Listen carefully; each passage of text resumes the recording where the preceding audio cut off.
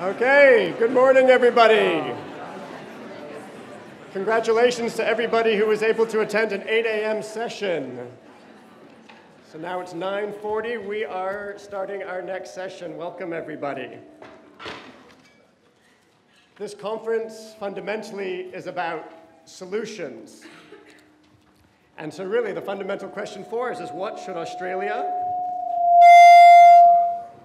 and international aid policy do more or perhaps less of? No long blathering about this or that and what should happen and long theoretical academic pieces. Our brave presenters are here to share their ideas of what the aid community should do. Not in a 45-minute plenary, no, not in a 15-minute workshop session. All they need to demonstrate their brilliance is 3 minutes. Count them, 1, 2, 3. That's it. Welcome to the second annual 3-minute aid pitch.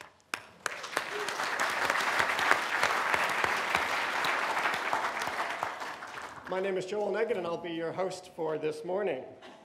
So each speaker gets 3 minutes, no more. There will be flashcards over here, and at 3 minutes they get the dreaded bell. And they will have to leave with boos and hisses.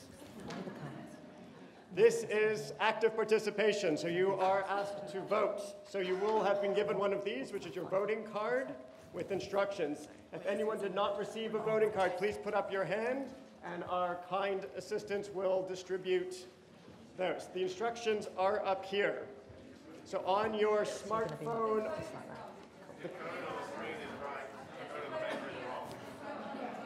sorry, which one's right? That's right. Okay, ignore these, use that.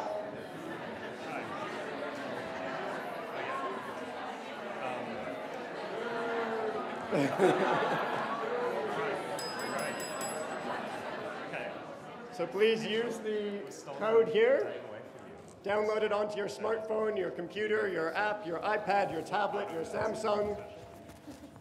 Download the program, and then please do not vote until all the speakers have spoken. Even if you are related to one of the speakers, please wait until all 10 have spoken. I know you're tempted to vote for your daughter or son or cousin, but please wait until they've all spoken. After each of our 10 brave speakers gives their 3-minute pitch, we will have time for some questions and comments, during which you will be able to submit your vote, and then we will click over to show results, and you will be able to see who won the magical 3-map award. I'm just going to provide names of our speakers in order. Kate Sutton, David Hudson, Rosanna Duncan, Klara Henderson, Barry Reed, John Langmore, Emily Dwyer, Jonathan Pryke, Clay O'Brien, Therese Faulkner. Please join me in congratulating our brave speakers. They will come up in rapid fire. Now, cheering is encouraged. The occasional hear, hear is welcomed. So let's practice as a group. 1, 2, 3. Hear, hear. Very good. Let's give them the encouragement that they need. So, without further ado, may I invite and welcome Kate Sutton to the podium.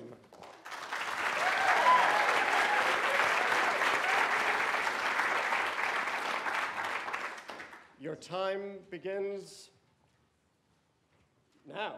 Excellent. Good morning. My name's Kate Sutton. I'm with Humanitarian Advisory Group, and my pitch is Aussie rules for humanitarians. It was suggested we should have a ball flying in at this point, but health and safety kind of ruled that out. So in 1997, Adam Goodes, this iconic footballer here in Australia, was playing for a small club in Victoria, the North Ballarat Rebels, where he was spotted by the Sydney Swans, and he was recruited to play for the Australian Football League. Now, during this process, the Sydney Swans paid a fee to the North Ballarat Rebels, a compensation, if you will, a way of recognising not only the contribution that that small club makes to building up the talent for footballing as a whole, but also for those individual players. Adam Goodes went on to win 2 Brownlow medals. He was also Australian of the Year in 2014. The Australian Football League continues this practice of paying compensation to smaller clubs to recognise the value they bring to the system. So what does all this have to do with humanitarians? So last year, 2017, local and national organisations in Bangladesh prepared for the hundreds and thousands of refugees that were crossing the border into Bangladesh. The best and the brightest in those national and local organisations led on strategy, coordination and implementation of the response. But over the course of weeks and months, those best and brightest got poached, recruited by international organisations in the UN. They left a decimated civil society. One national organisation spoke of losing a really lucrative UN contract that they'd had for many years. Their lack of capacity was cited as the reason for that loss.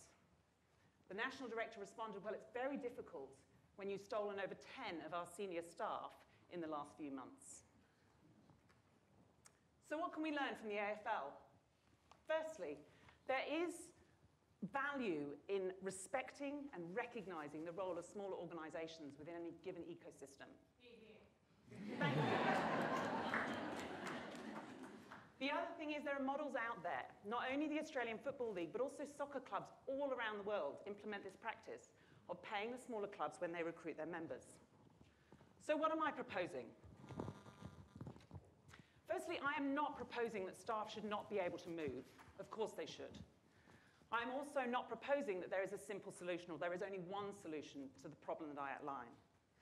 But what I am proposing is that when staff are recruited from a national organisation into a international organisation or the UN, there may be an opportunity to pay a compensation fee in order that we can better respect and recognise the role of those organisations.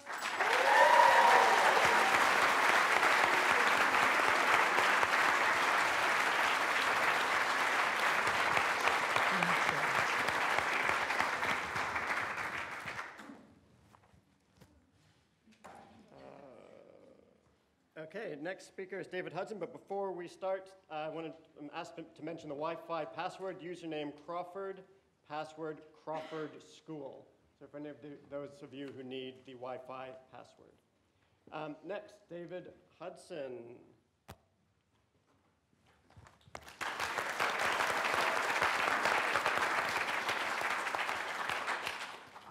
Happy Valentine's, everybody. So my pitch for Australian aid and aid more generally is that we change how we think, talk and approach politics. And this has massive implications for how we do aid development more generally. So yesterday we launched, DLP launched the 10-year synthesis of their work, of our work. It's written by 4 academics. So hopefully I thought today I'd give a slightly alternative take on the key messages in there that might be more interesting. I'll let you into a secret. I have a slight worry that we might be thinking about politics in the wrong way. And, well, I think this applies to aid too. To be sure, donors and others have got much, much better about thinking about politics and taking it seriously, doing political economy analysis, etc. But it is very reductionist as a view of politics. It's very instrumental. And so, no matter how well-intentioned it is, I think there might be an alternative way to think about politics that allows us to approach this quite differently. What about ideas? What about debate, deliberation, contestation over what it means to have a good life and society's rules and our values, etc.? And this is a painting about Robert Owen's Harmony, for example. But if this sounds a little fluffy for you, a little bit idealistic, talking about ideas all the time,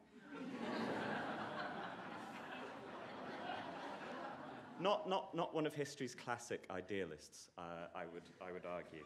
So, thinking about this then, if we want to take politics as the conflictual and productive process of a society figuring out what it wants to do and how it wants to organise itself, what does this mean for aid? Well, let's imagine for a moment that it's 2015. And the United States, as a large, powerful country who knows what's in other countries' best interest, decides to do a political economy analysis of the Australian elite as a way of trying to push through same-sex marriage reform and legalisation. So, this may well be successful. The political analysis might be well done. The manoeuvring and the lobbying might be well done. And the law gets passed. However, it's fragile. It's not legitimate. It hasn't been embedded within society's values and deliberated, etc. And so it's not sufficiently part of society's fabric in the society that has brought in the reform. So, what does this mean? Well, let's stop trying to short-circuit politics and treating it instrumental in an instrumental way. That actually treating it a much messier process, a conflictual process, is healthy and welcome, and that's what we should be doing. And so let's put politics at the heart of everything that we do in terms of aid. Thank you.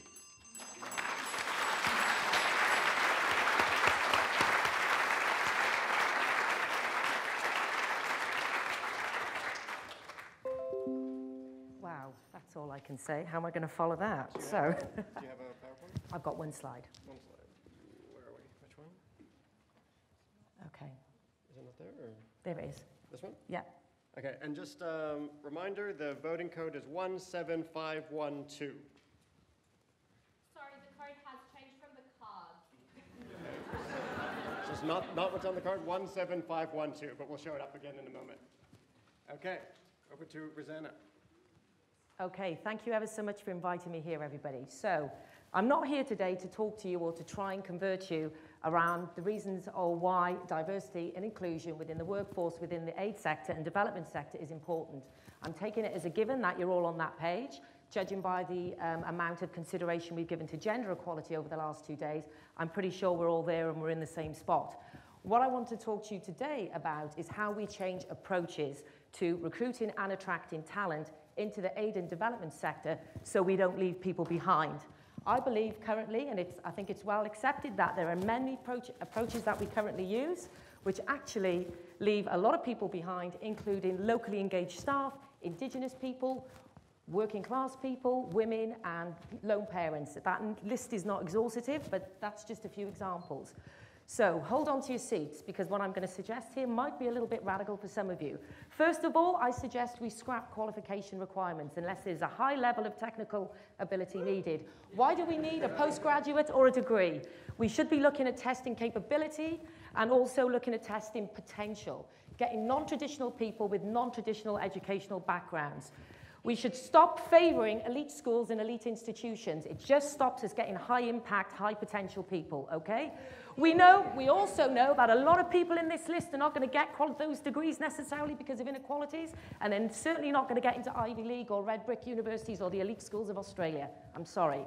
So what we need to do is inclusive targeting, marketing, outreach. We also need to start thinking about training the people who are recruiting in the sector on unconscious bias and introducing blind recruitment methods so that we stop favouring people unnecessarily on these things.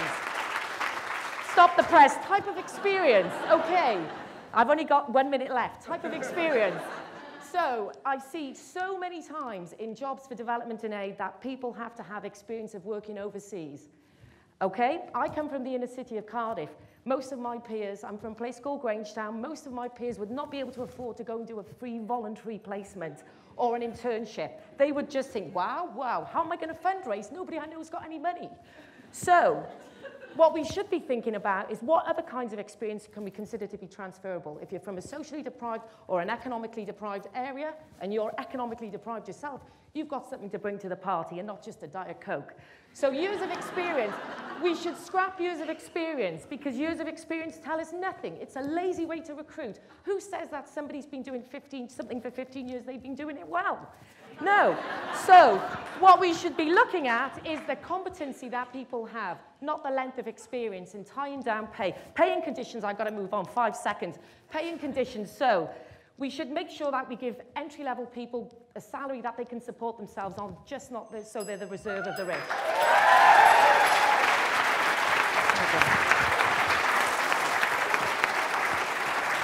There we go. Thank you.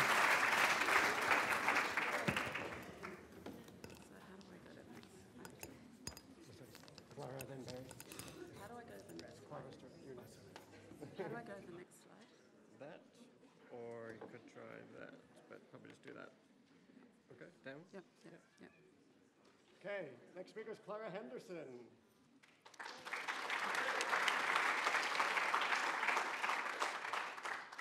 Good morning, thanks for having me here. Turning on health services remotely. This is a picture of India at night. 67% of the population live in rural settings.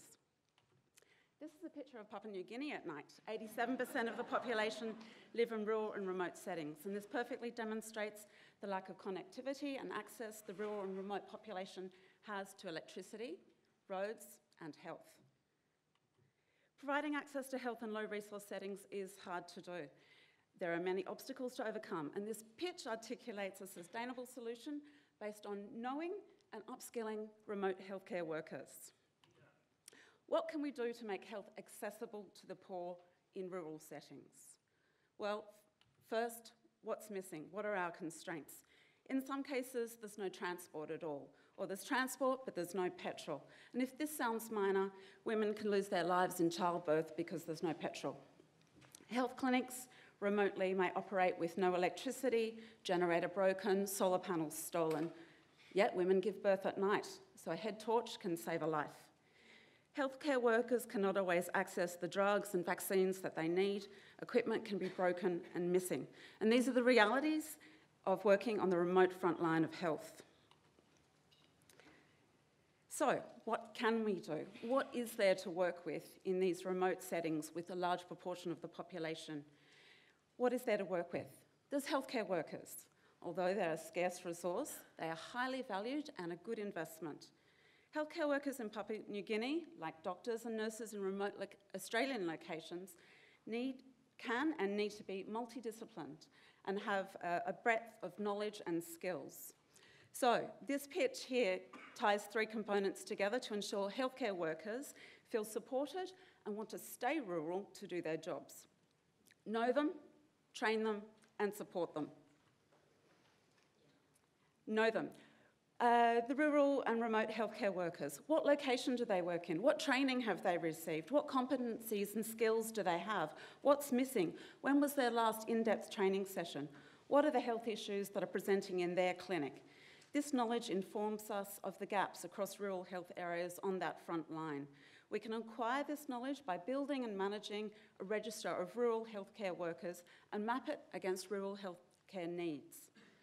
Train them. Train rural healthcare workers in centres near to their home on in-depth topics that meet their needs, mindful of the realities of the healthcare system that they operate in, and thus fill knowledge gaps in both individual and health system-wide levels.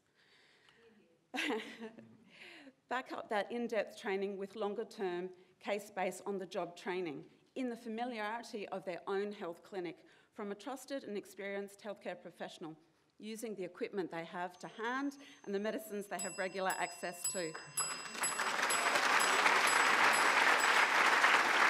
Thanks.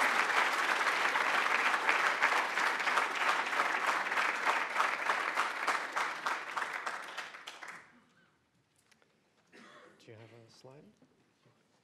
One slide. Which one? This one? Okay, Barry Reid. Good morning, colleagues. PNG has the world's highest rate of malignant mouth cancer. Mouth cancer comprises 25% of all cancers in PNG, compared to 2% in Australia. A disturbing trend is now becoming a disease of young people in PNG. Untreated, it quickly leads to death, with much pain, suffering and facial deformity along the way. It's the number one cancer killer in males and the third highest killer amongst females. This is often because of delays in diagnosis, leading to delays in treatment. Sadly, early diagnosis is very uncommon and delayed detection is the norm. Because of this, patient long-term survival rates can be as low as 20%. If these delays can be reduced, it means the growth may be removed while still small and the long-term survival rate could increase to 80%. 4 types of delays result in late diagnosis and treatment. First is the delay in the patient seeking care due to the lack of knowledge of mouth cancer symptoms. The second lie is from the health worker not recognising early signs of mouth cancer, thus delaying their diagnosis of cancer. The third lie is the time it takes to arrange a biopsy so treatment can start. Together, these delays can average 6 to 8 months. The final delay is in getting treatment. For one patient with large cancer, an operation can take all day, so waiting lists can be long. In contrast, by being diagnosed early, while the cancers are small, operations are shorter, meaning up to 5 times as many operations in a single day. This enhances well the impact of our health aid spending. The spending for my 3 pitches is tiny compared to 2 predictions last year that mouth cancer cases will double in 12 years and treatment could consume most of the health budget within a few years. My first pitch is for aid to increase early diagnosis by education of health workers and the public about the signs of early mouth cancer and to seek help early. Health workers should routinely examine the mouth as many people first come to seek advice from dental workers, community health workers or doctors. All 3 groups need to be upskilled in detecting early cancers quickly. They then need to swiftly refer on to a surgeon or dentist able to do a biopsy. To further reduce delays, my second pitch is that more dentists need upskilling in biopsy techniques. I started training dental undergraduates for both in 2017 as a self-funded volunteer.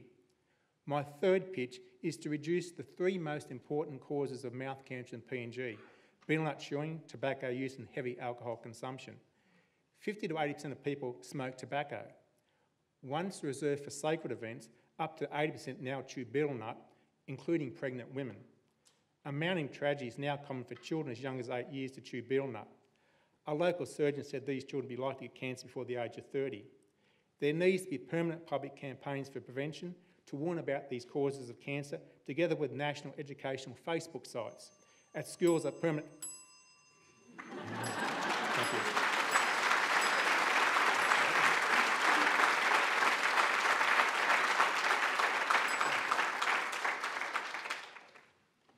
Thank you. John Langmore is next. Do you have a slide?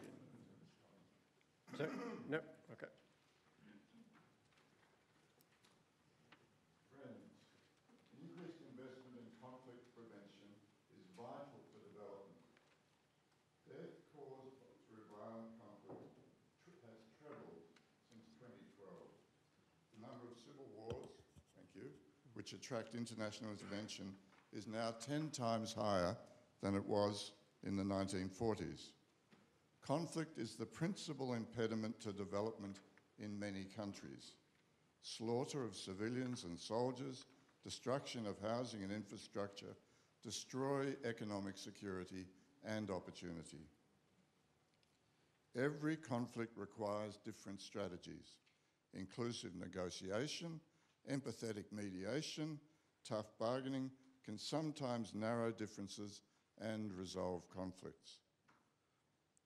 In the past, Australians played a significant role in achieving compromises in Cambodia and Bougainville, which led to ending civil wars. Rapid expansion of conflict prevention on action through the UN, governments and NGOs is now essential.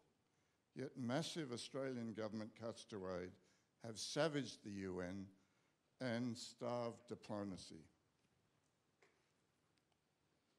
The project which I lead at the University of Melbourne proposed to DFAT a survey of diplomats, soldiers, police and others to identify ways of strengthening conflict prevention. DFAT allocated $100,000 to the project and the University of Melbourne also put in $100,000. We applied to the ARC for a linkage grant for the rest of the funds. The assessors said we were a dream team and the project was clearly needed. The ARC announced that it wouldn't fund it last week. They gave no reason for their capricious decision. The week before, the Turnbull government announced that it is allocating $3.8 billion to subsidise Australian companies exporting weapons. The cavalier waste will exacerbate conflict, multiply destruction, and undermine security wherever the weapons are sold. They couldn't give us $400,000, they can put $3.8 billion into subsidising weapons manufacturers. Australian public priorities must be transformed. We can all advocate increased support for conflict prevention, and we can vote for it at the next election.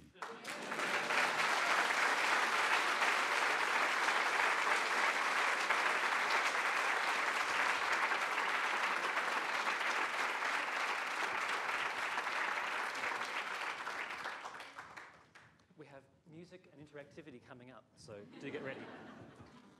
Happy Valentine's Day, indeed, which is a great day to be talking about sex, but it's also the first day of Lent, where for some Christians a period that they don't have sex. Yesterday, Hindus celebrated Shiva, a sex and gender-bending deity, and on Friday, Sydney's Gay and Lesbian Mardi Gras kicks off, which all goes to show the significance and diversity of sexuality. But it's a conversation, friends, that development practitioners are often not part of. But other people are talking about sex, they're singing about sex so much that academics make charts about all the different kinds of sex in country, pop and R&B songs. And in fact, songs in the top 10 have more sexual references than songs that don't. In fact, 92% of the top 10 songs have at least one reference to sex, more so than abstracts at the Australasian Aid Conference. When we do talk about sex, we often talk about sex in the negative. We talk about sex and disease, and we talk about sex and violence, and those can be important things to talk about. But people, we are strengths-based, and so we should be talking about the joys, the pleasures, the connections, all the good things that are about sex, because sex is a development issue. Sexuality matters to people, and not just in Western pop songs. Cornwall and Jolly note that the case of a Tanzanian woman whose husband, about to take a second wife, complained that she would be deprived of pleasure. We sometimes think that tradition, that culture, that custom are anti-sex, when in fact from Africa to parts of South Asia and beyond, there are deep sex-positive cultural resources to draw upon. Sex is also more than a health issue. It's a political, social and economic issue, and discrimination based upon sexuality can lock people into poverty. And because development affects sexuality, our funding and restrictions around our programs mean that we effectively regulate aspects of sexuality, and so we should talk about it. But how do we talk about sex? Maybe before we talk about sex, we need to talk about how we talk about sex, because while some people are happy to talk about sex, other people in organisations don't really want to talk about sex. And because it needs to be a conversation which is inclusive of cultures and faiths, and that can survive disagreements between us. And doesn't that sound like a great topic for hashtag Australasian Aid Conference 2019?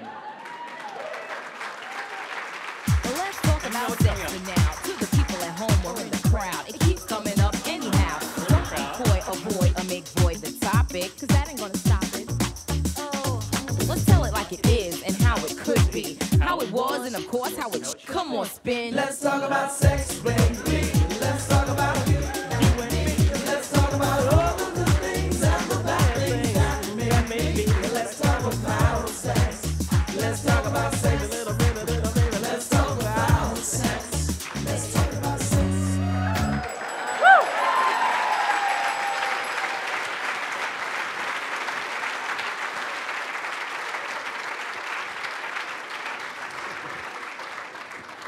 Wow.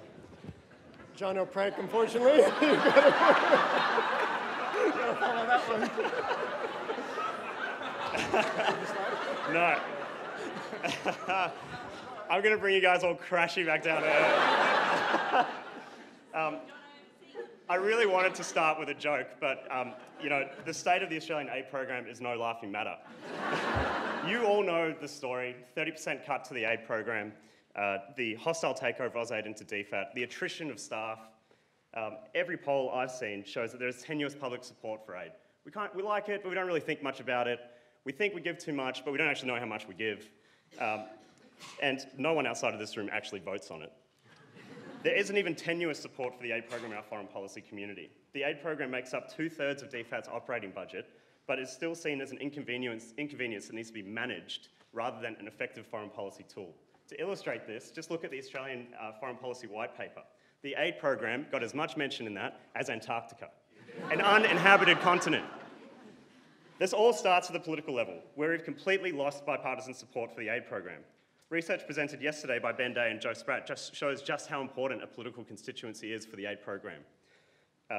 Whatever aid advocacy we have engaged in to date has clearly failed. So what do we do differently? We have relied for far too long on amateur and disparate aid advocacy efforts that focus too much on the public and not enough on the political elite. Oaktree, the churches, an unwieldy NGO community with conflicting priorities, the Campaign for Australian Aid. It's time to professionalise aid advocacy. What we need is an aid lobbyist.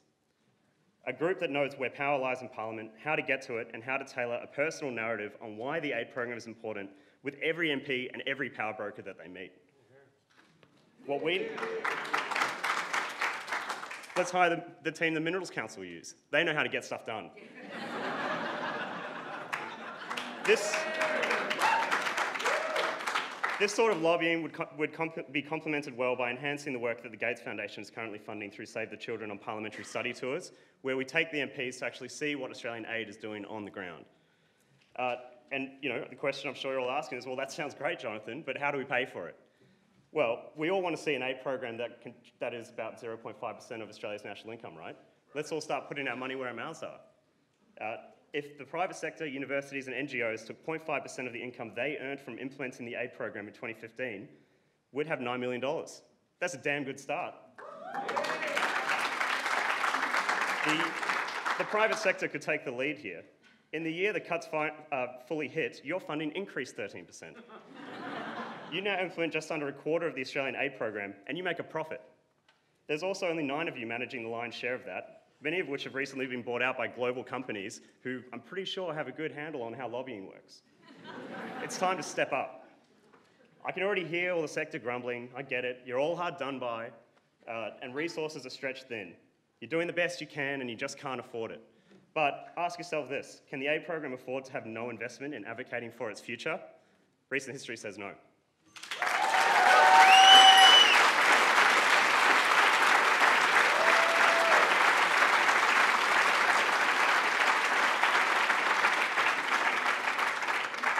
Change it.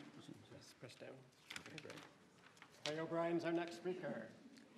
So if you had no idea what 3MAP stands for, then IB for ID was probably way beyond you. What I'm proposing, though, is that Australia sets up a sovereign development finance institution, or a DFI, in order to engage in the growing market for impact or social investing that is revolutionising overseas aid. A DFI can make loans, take equity, and provide guarantees to support private investments promoting development. But why, I hear you say, allow evil bankers into aid? Well, the foxes are in the henhouse already, I'm afraid, and I am one of them. I mean, I got out of investment banking 16 years ago to go into microfinance, and even back then, it had proven itself as the first successful case of what is now known as impact investing.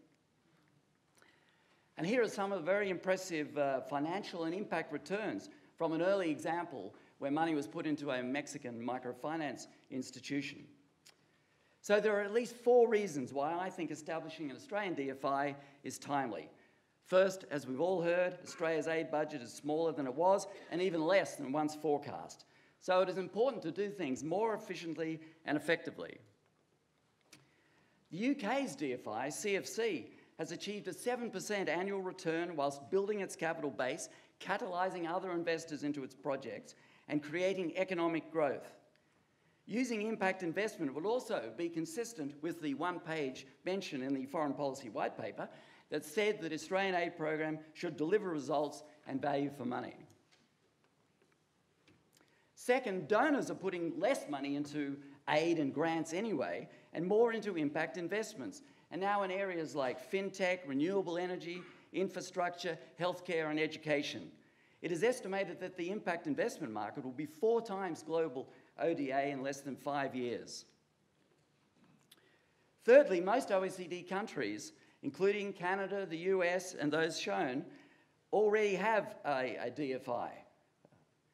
And this, but as Bob McMullen has mentioned, their focus is not in the Indo-Pacific region. They're working in other parts of the world. Finally, an Australian DFI could provide a permanent institution in which to build expertise in the area of private sector development and foreign aid generally, and its name does not have to begin with Oz. DFAT is already allocating the aid budget into projects such as the Emerging Markets Impact Investment Fund. However, this is being done through grants only. But that's a bit like paying someone else to learn how to drive your new car. A DFI would place Australia behind the wheel, at the forefront of this new form of development assistance. Moreover, it would allow Australia to transition its aid program away from grants only to instruments such as debt, equity and guarantees, already part of other countries' ODA.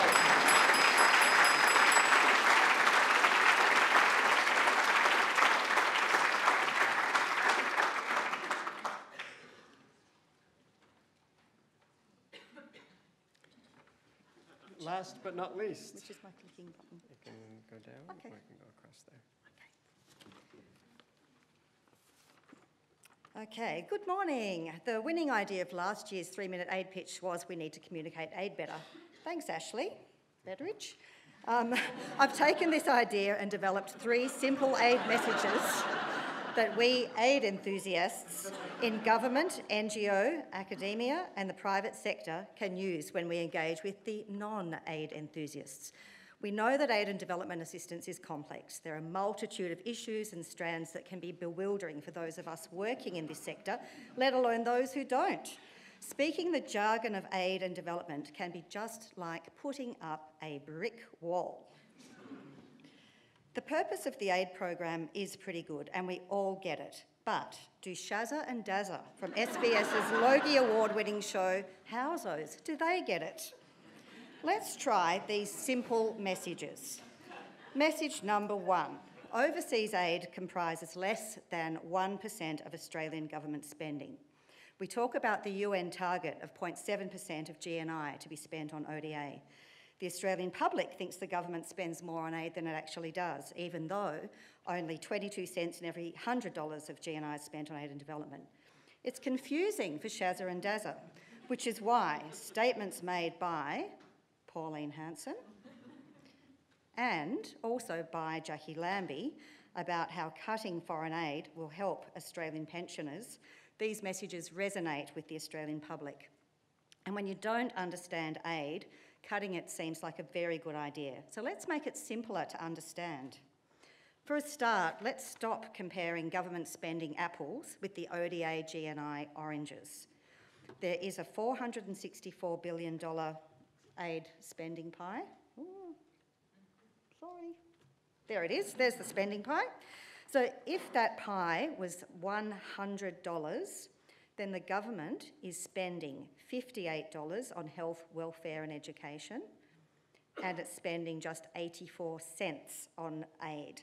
So I'm not sure that halving that 84 cents, an extra 42 cents, will make a huge difference to the pensioners. Right, message number 2. Aid is not cash, it's doing useful stuff with Australian expertise. So we're not handing over cash to corrupt regimes. We're training midwives, we're getting kids into school, we're teaching adults, we're improving health services, we're building roads, and we're helping farmers. So message number 3, aid helps people overseas and it helps Australians too. The purpose of the aid program can be roughly translated into, we do good things for poor people overseas, helps them, helps us too. So good things for them include better health, education, access to services, reduced poverty, opportunities for jobs and a happier life. Good things for us include jobs and trade and reduced security threats and people thinking Australia's cool. So there's the 3.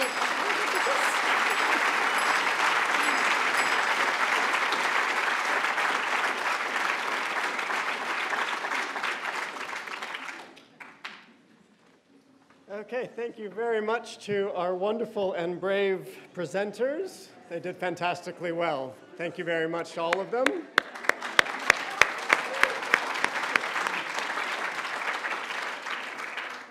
So voting is now open, so please take a second and start registering your votes.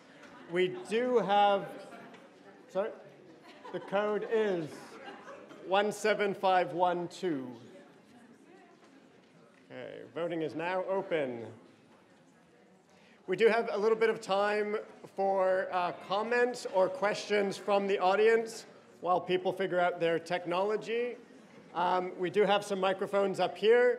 Are there any comments or reflections or questions from members of the audience to any of the specific speakers or in general?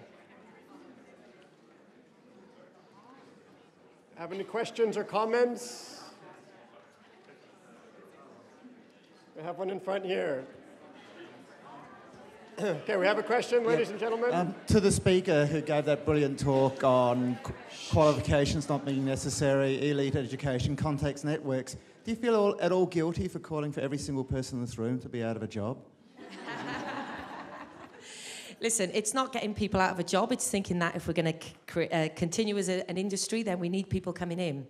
And we need to have diversity of thought to maximise the outputs that we have for the people that we work with in communities across the world. We need to harness the potential of having a diverse workforce. And that's just not the way people look. It's also this diversity of thought. Okay? So that's what it's about. Okay?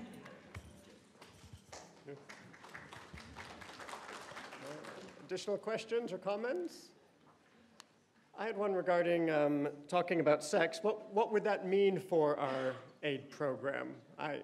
If we agree that we should talk about it, what would that actually mean for how we did things differently? I think one place to start would be to listen to a lot of other people in the countries where we're doing our programs and hearing them. So, for example, in Indonesia at the moment, we know that there's a challenge with the criminal code coming in, and that has a potential to criminalise a lot of all sex outside of marriage, which would challenge a lot of women, would also challenge a lot of sexual and gender minorities. And there's activism, and there are projects in a country like in Indonesia, which work around the margins of that. And I think we would really need to think about talking about those activists, talking to local organisations, and building that sort of deep contextual picture that we've been hearing about in the conference. To think about, well, how is it best for our programs to think about sex? We can also think about all kinds of assumptions about sex that are built into our programs, because there are heteronormative and cisnormative and binary assumptions. We assume that everyone's heterosexual. We assume that everyone is cisgendered, that you have the same gender that you're assigned at birth. We often make no allowance for intersex people that blow some of the boundaries up. So I think there's all kinds of ways that it could influence our programming, from challenging some of our core assumptions to working in solidarity with people that are trying to, enjoy a good life and get themselves out of poverty. Yay!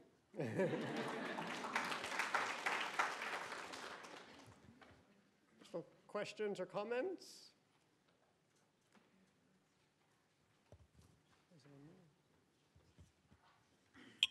I just wanted to ask the person who presented the 3 aid ideas if they could just give them again, because they flashed past so fast.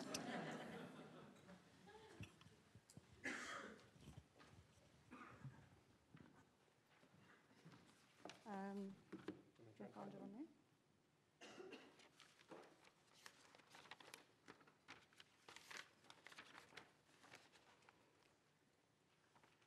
The very last, second last, yep. Yep. Sorry, they flashed by fast. So the first one is aid is less than 1% of Australian government spending. I think that resonates more with people than the percentage of GNI. The aid is not cash, that it's doing useful stuff. And the third one about helping people overseas is predominant, but it also helps us as well. Okay, are people still finishing their voting? Oops.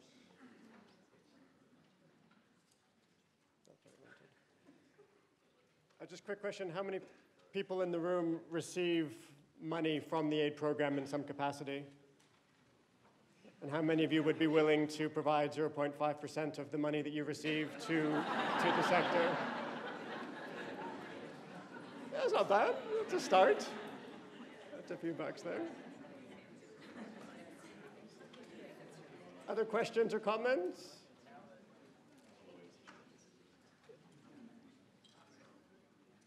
Okay, has anyone still not voted? Last chance or forever hold your peace. Shall Shall we see the results? I hope this works. Fingers crossed, everybody.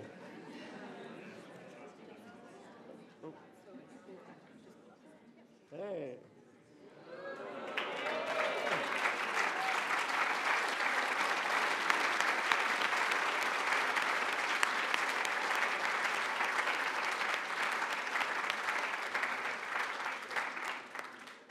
Rosanna, congratulations. She told me before she started that she was very nervous. She didn't want to hold the microphone because she thought she would shake too much. So I think I've done very well. So congratulations, Rosanna. Congratulations to everybody. That was a wonderful.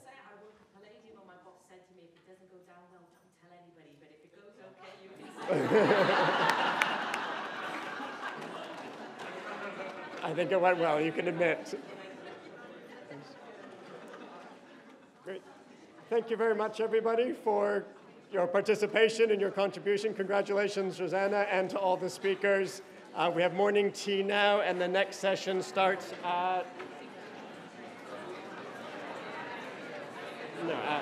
11.